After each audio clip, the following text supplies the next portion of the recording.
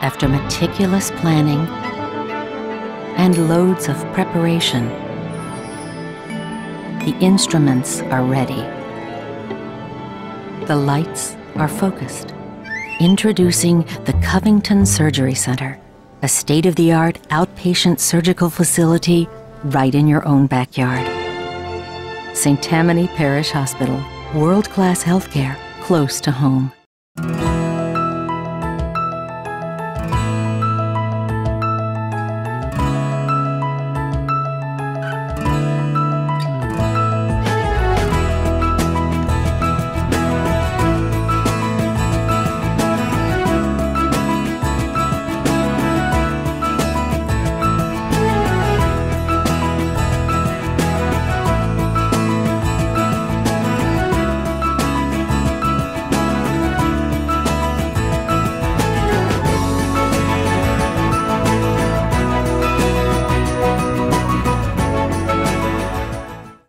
Hello and welcome to Healthy Living, brought to you by St. Tammany Parish Hospital. I'm your host, Christian Moises.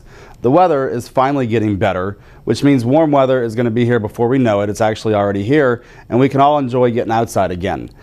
With summer approaching, beach trips, pool days, being out in the yard are going to become more and more commonplace, but always remember to wear your sunscreen.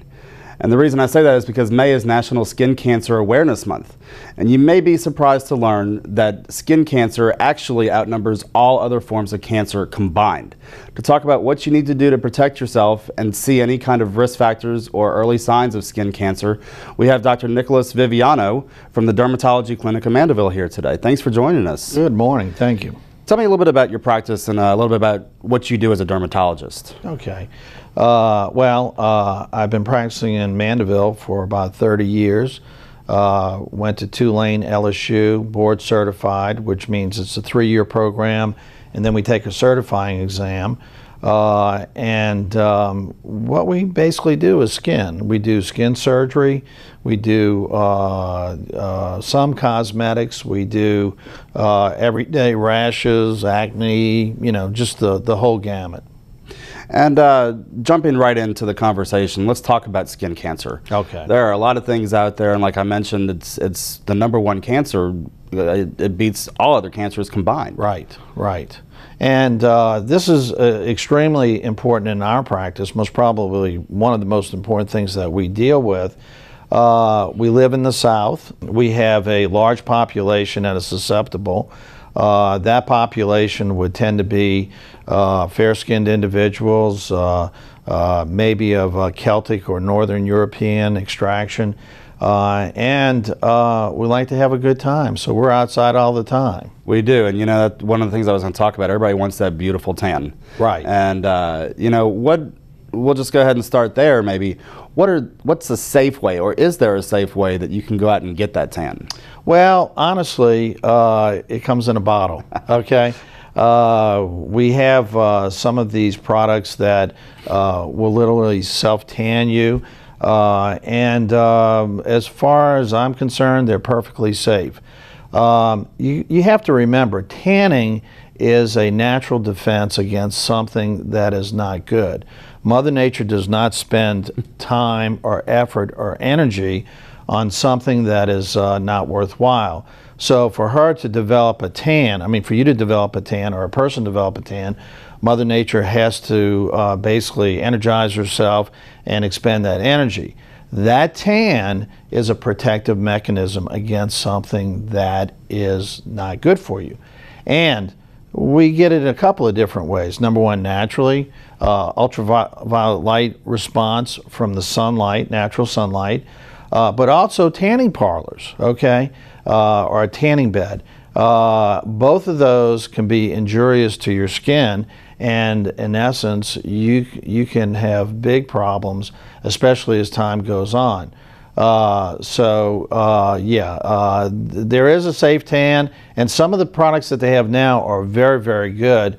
But the natural tan, I would not try to get one per se. That's interesting, because to hear that a tan actually is not necessarily a good thing. No. We talk a lot about sunscreen. Everybody's all about sunscreen, and I've heard about, you know, the highest number really that has any benefit is up to 50. You get all these at 75, 100. Really doesn't make that much of a difference at some point.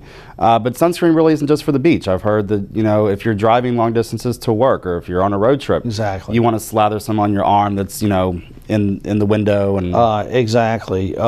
People don't realize, but you get sun exposure, sun damage, and a lot of times you don't even realize you're getting it.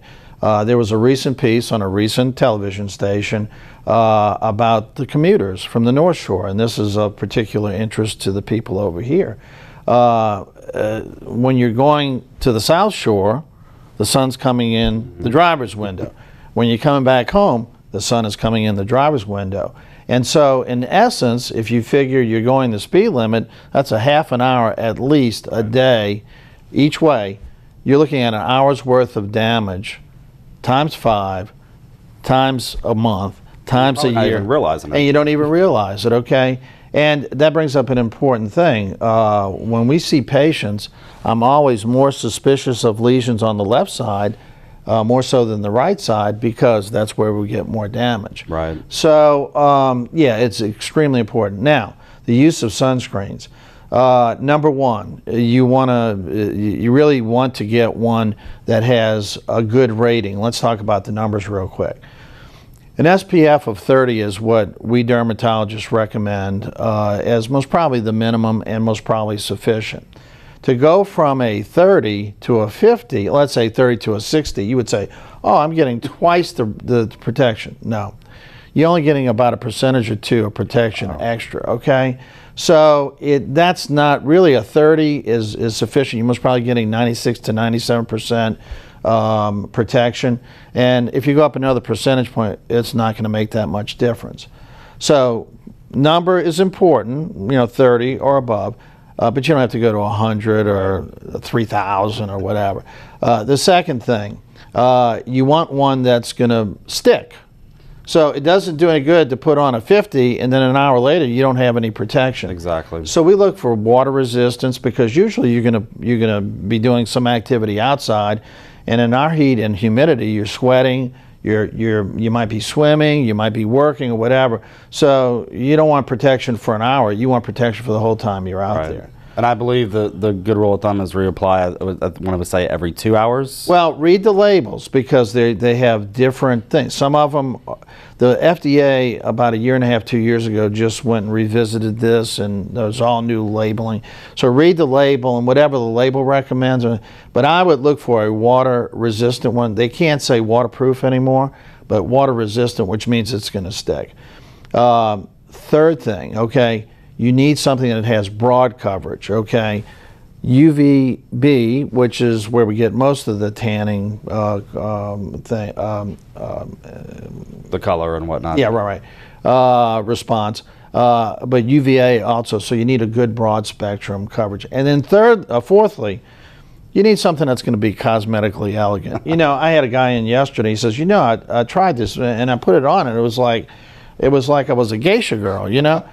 So he's most probably not going to use that again. But if he recommended one to him that he'll put on, and he'll most probably use it every day. Right, and the good sunscreens, of course, will have all that information on the labels. Exactly. So make sure to look for those things. Or speak to your dermatologist, and he'll be glad to recommend the proper one. The only other question I have real quick about sunscreen before we start talking about the actual lesions and what to look for. With sunscreens, the big thing now is spray sunscreen over a lotion. Is there a difference? Well, I prefer the lotions, but you know, when you have young children and you know, to get them to sit still, whatever, you want to get it on them. Just as long as it has those qualities we were talking about, I'm okay with it. Okay. Well, we've given people the tools of kind of how to protect yourself. Right. And of course, we could talk for hours on that. Right. Let's talk more about what to look for once that damage has already taken place. Sure. And I know that there's several types of skin cancer that you really focus on. Okay. You can kind of give us a broad overview of that. Well, generally speaking, there are 3 major types of skin cancer. Basal cell carcinoma, which is the most common type that we see. The good thing is it tends to be less aggressive. meaning that it doesn't cause as much damage, even though it can cause a lot of damage. It is about 8 times more common than the next one, which is squamous cell carcinoma. Squamous cell can be more aggressive. It tends to want to go deeper and get involved in more structures that you don't want to have to deal with. Both of those are related to sun exposure and sun damage, okay? So you're going to tend to see these on sun-exposed areas. Different for men and women, which is an important thing to note.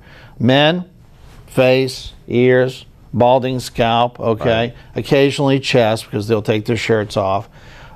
Women, most probably, again, the face, not as much ears because of the hair, not as much scalp.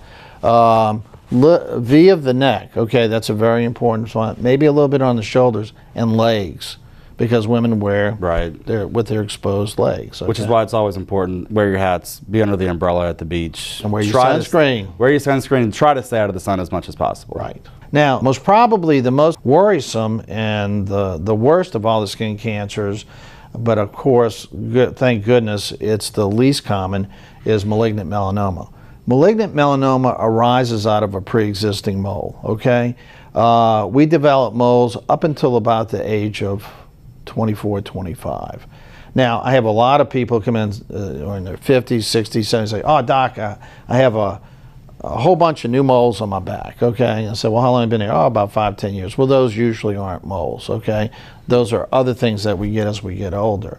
But arises out of a pre-existing mole, where there are certain types of moles that are a little bit more susceptible, such as one that we call a congenital mole. Congenital mole is one that you're born with.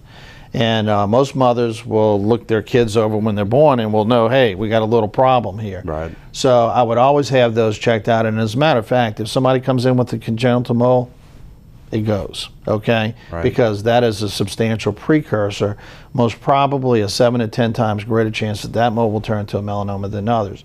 But in general, we look at the mole and we determine what sort of characteristics. So if someone comes in and says, look, I've got these moles, let me check out. We're looking for certain characteristics that we'll eventually go into when you're ready. I don't know, basal cell is the main one that you were talking about. Right. That's what you mostly see. We have a great image to show actually our viewers today of kind of what to look for. So if you can kind of help us walk through that, okay. Kind of point out what to look for. You know, well, on the screen we have these 10 images. So right. When we speak of basal cell, there are many subtypes, okay? But the most common type would be number 5, which is at the top in the center here, which has this roll border and ulcerated center. Again, this is usually going to be in a sun-exposed area. But that would be the classic basal cell. Okay. The one to the right of it is what we call a pigmented basal cell. It looks like a mole. So somebody might say, oh, you need to take a look at this mole. But it's really a basal cell. Okay, right. So that occasionally happens.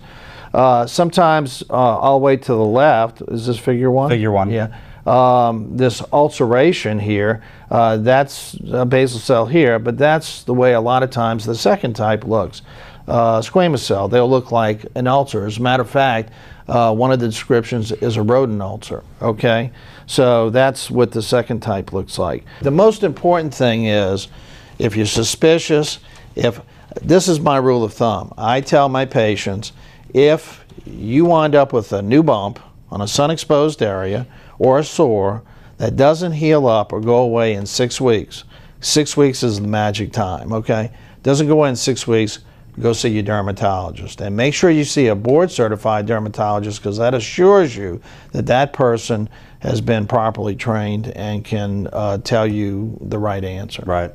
As we get close to wrapping up, one thing I wanted to ask though is, and I'm just curious, is it just sun exposure that can lead to skin cancer, or are there other factors outside of sun? Most probably it's 97% sun. Well, sun, and again, ultraviolet light protection, ultraviolet light exposure in general. We get ultraviolet light in other ways.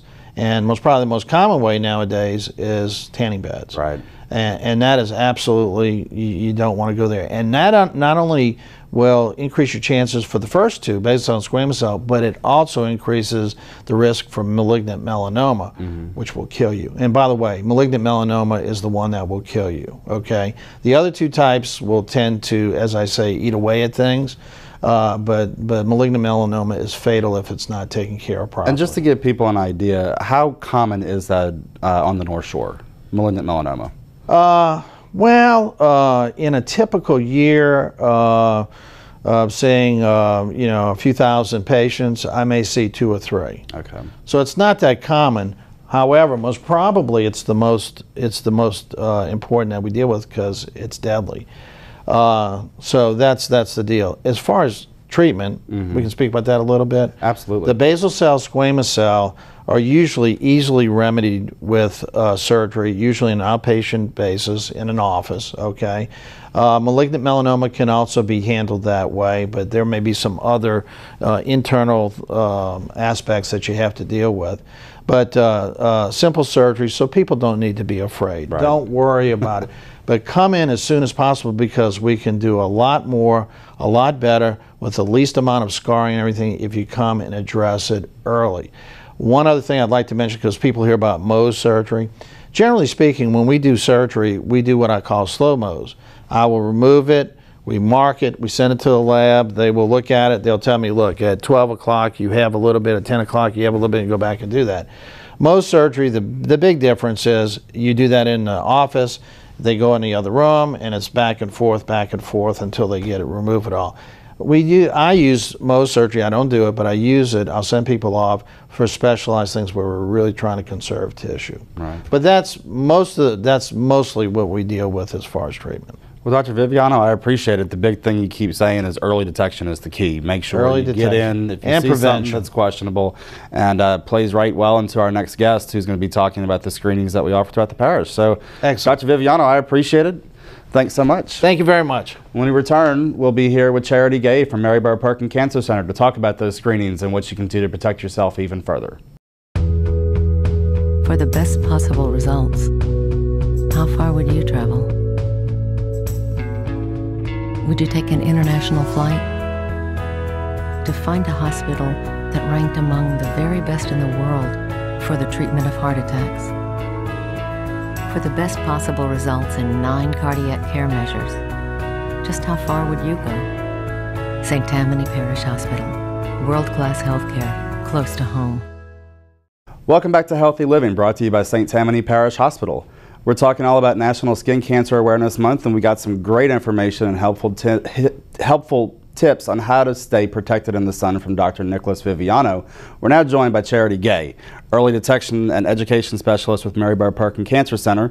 Charity, we always love having you on the show, and you always give us some great information on how people in the community can get some advanced screenings, and I know we have some coming up. Right, we do. We, of course, have a mobile medical clinic, and that mobile clinic travels to locations here in St. Tammany and Washington Parish. And with May being National Skin Cancer Awareness Month, that will be our focus this month. We have 4 specific skin cancer screenings coming up. We will be in Bogalusa on May 9th. We will be in Covington on May 15th. On May 17th, we'll be in Lacombe. And then on May 29th, we do a larger screening, and we do one in the evening to where those that work and can't come to our normal schedule times that are usually about 12:30 to 3:30 during the day, they can come when they get off. So that one runs from 5:30 to 7, and it'll be at Mary Bird Perkins at St. Tammany Parish Hospital in our clinic downstairs. And what do people... Walk me kind of through a screening. What do people experience when they go to a screening? Absolutely. Well, of course, we offer 5 types. We do breast, prostate, oral, skin, and colon. So each one is, of course, a little bit different. We have physicians present that are doing the screening. We have a nurse that is there. So we have a navigator who will always help you and follow up with you if you have an abnormal finding that we're concerned about, because we want to make sure that you took that first step and you came to get screened, but we want to make sure that you're going to get the follow-up afterwards. Exactly. And that's such an important part of a screening program. So we have the the nurse and the physician there. I'm usually there as well, making sure everything's running like it should. At a skin screening, the dermatologist will be there with us. You'll come in, you'll fill out a little bit of paperwork just because we want to know a little bit about your health, your history. You know, melanoma is typically linked to, there's a genetic link there, so we want to know if you have a family history. We want to know how you protect your skin. Have you been screened before? Have you had any issues before? And that really helps the dermatologist who's screening you make the proper assessment as well. So once we get all of that information, you'll go in a room, and it's up to you. It's your comfort level. You know, we will offer you a head-to-toe screening. The doctor can look at you from head to toe, or if you have one specific thing that you're concerned about that may have popped up last week and you just don't know what it is, or a mole that has maybe changed in size, or the color's not looking right. The border is not smooth, it's kind of ragged, you know, different things that we tell people to watch for. So some people will come in and say, you know, I'd like you to look at everything, especially my sun exposed areas, behind the neck, behind the ears, the face, the arms. And if the doctor sees something we're concerned about, she'll let you know that she wants you to follow up with that.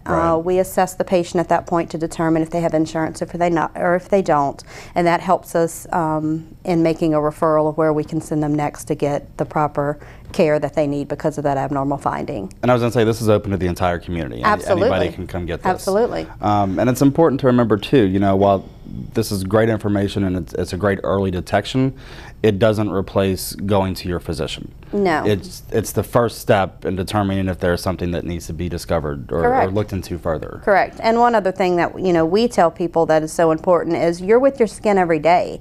So it's so important when you're at home that you look and you be aware of what's there and what's new or what's changing, because you're your first line of defense, you know. Say Dr. Viviana hit on that a little bit, you know, the big push with mammograms is self-exams, of course. You teach people how to do that. Same thing with skin. That's why we showed those images, is because we want people to know, you know, what to look for. And if there's any kind of abnormality, make sure you get out there, get it checked out. Exactly. And follow the proper course of action. And there's, you know, there's great websites that you can look up. American Cancer Society has a website that you can go to, and there's images on there as well if you want to see those images again. We have tons of information and pamphlets and booklets that we hand out at all of our education events. We have them with us at screenings. Even if you want to stop by and just get some information because you want to share it with a family member that you're concerned about. We also have pamphlets, brochures, and information on tanning beds and the harms of tanning beds. One of the things that, you know, we've learned recently is there's a stronger link to melanoma when you begin using tanning beds before the age of 30. And so many people have the misconception that a tanning bed is a better option than laying out in the sun, and that's simply not true. Right, it's a worse option for you, and it's simply not true. So that's one of the biggest myths that we're constantly battling every day, especially in the younger generation. Not to mention it's a more expensive way of tanning. If, exactly. You know, you might as well just go out to the beach or lay out in the backyard if you want to do that. Let's not do either. What are some of the common questions that you get when you work with people in the community at these screenings? What are people most concerned about? There's a misconception that African Americans do not get skin cancer. We get a lot of that, and of course that's also not true. We've diagnosed melanomas on our bus. So that's one question we get. We get a lot of questions about children too. You know, when should I start putting sunscreen on my child? How much? What SPF should I use? And we tell them, you know, make sure you're using a broad spectrum sunscreen. You want to cover the UAV and the UVA and UAB, and at least a 30 SPF. You want to put about, on an adult it's about an ounce, which is about a shot glass full of sunscreen over your body. And the important thing to remember with children is you want to also protect them because their skin is sensitive, and you know, we want to protect them at a younger age to give them a healthy start for getting as an adult. And it's teaching them too. It's teaching them the importance of protecting your skin. Another good thing to remember with children is you want to reapply. You want to reapply about every 2 hours. Children sweat, children run around, children jump in the water and out the water and in the water and out the water. And not just for children. I have a hard time doing that when I go to the beach. You know, it'll we'll eat lunch and then it'll be 2 o'clock before I realize I gotta reapply. 'Cause Exactly. You put it on and you think it's going to be there all day, and it's not. So Right. And even when you're not at the beach, this morning, for instance, I put sunscreen on my daughter because she's going to school this morning, and I know they're outside playing. Right. So it's a good thing to start doing just as an everyday routine and everyday activity, and starting them younger and doing it is a great way. It's a great lesson to teach your children. Right. We were talking earlier about the treatments that are available. I hesitate to say it's a fortunate thing that we don't see a lot of serious cases of skin cancer, but we still do see it. And Mary Bird Perkin, of course, the Cancer Center is a great resource for when you get referred. Tell me a little bit about some of the treatment options that are available there, and maybe the prevalence of it. Absolutely. Well, we at Mary Bird Perkins at St. Tammany Parish Hospital have radiation oncologists as well as medical oncologists there. So depending upon the type of skin cancer, the type of treatment that's needed, many times surgery comes into play as well with skin cancer, which a lot of times it can be done by a dermatologist. So when they're coming to us, it's a little further along. It's something that we need to treat, in addition to a surgery. Right. So when you get there, our physicians are going to look at your case, and we're going to do what's best for you.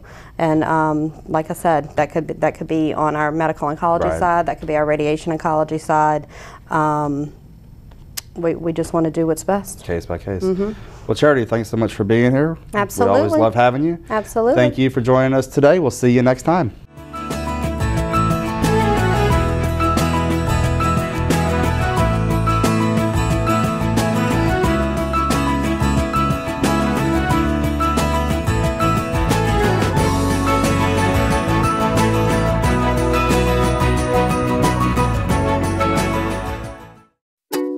They're the movers and the shakers.